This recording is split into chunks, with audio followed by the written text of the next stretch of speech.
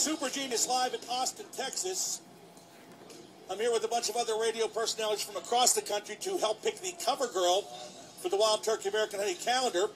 We welcome now to the show one of two girls from Pittsburgh who will be in the calendar, the lovely and talented Lyndi. Lyndi, where are you from in Pittsburgh, and what do you do?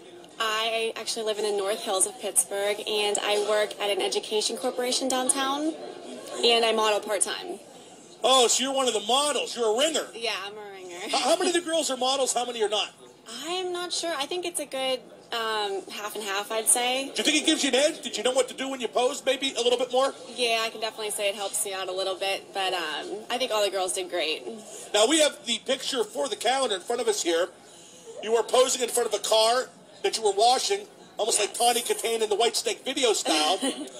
And you are wearing a bikini top and short shorts. Now, I've noticed you're wearing less in your picture than the other girls. Right, Was that planned?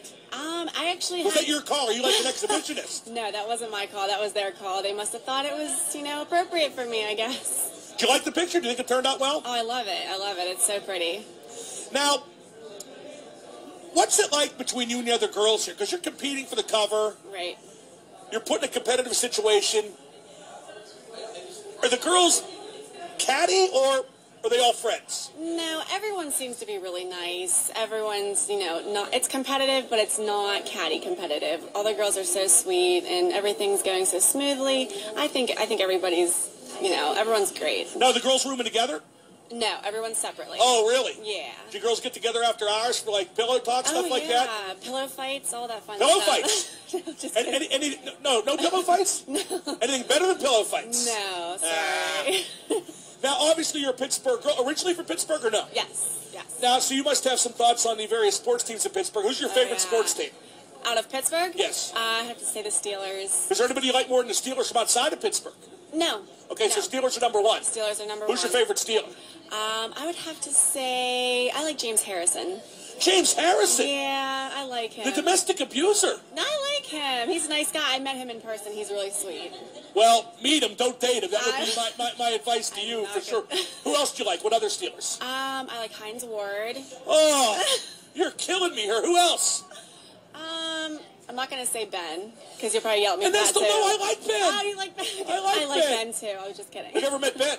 No, I haven't. Okay, well, he's turned over a new leaf. Maybe it's... Hopefully. Maybe it's easier to meet him now, so to speak. Now, what about the Penguins and Pirates? Any interest there?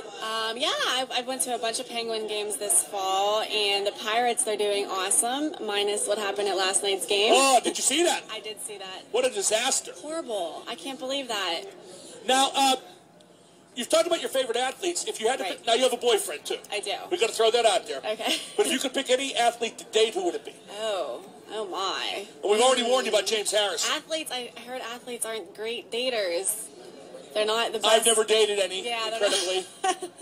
Hockey players are a little safer, I think. Yeah, hockey, I guess. Who's your favorite hockey player? I'd have to say Sidney Crosby. Now, I think Sid's good looking because we get like kind He of a... is. He's cute. He has a little baby face. He's that big ass, though. Is he? Oh, it's huge. Oh, if he and J-Lo had kids, they would take over the world.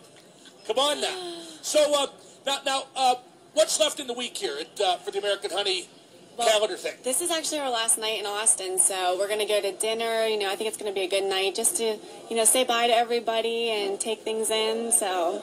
You've enjoyed it, obviously. Oh, I loved it. It was such a good experience. Is it everything you thought it would be? It is. What did you expect going in? It's more than I thought. Really? Yeah. Everybody was so wonderful, and, we had a great opportunity. We got to see all of Austin, eat at 100 different places, so it was great. Now, we're staying at a place called the Driscoll Hotel here in Austin, and they say it's haunted. It is. Have you seen any evidence of it being haunted? We have saw so much evidence. Go ahead, tell me. Well, there's a couple photos that you can see faces in. We went to all the haunted rooms. You can just feel a vibe. A couple of the girls actually heard laughter, and they said they felt like they got touched. So I didn't feel anything, but a couple girls said that. If they felt like they got touched, that could have been one of the radio personalities stalking them. That's very true. Well, Lyndi, thank you so much for joining us, and congratulations. Like I said, just an unbelievable photo here. Yeah, I'm holding it up for the radio audience to see, even though that's utterly impossible. Thanks to Lyndi. We'll have Rachel also from Pittsburgh a little bit later. I'm Mark Madden live in Austin, 105.9 The X.